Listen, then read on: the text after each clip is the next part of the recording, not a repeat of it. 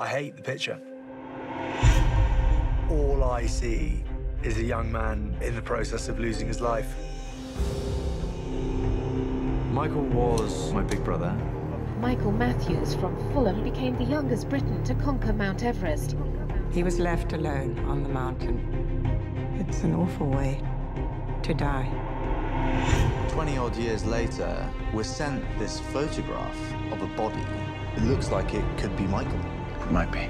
My heart says we should go and find him, and if we can, bring him home. Stay safe. If you get hold of Mike, I hear his voice screaming that one loud. I need the best people possible.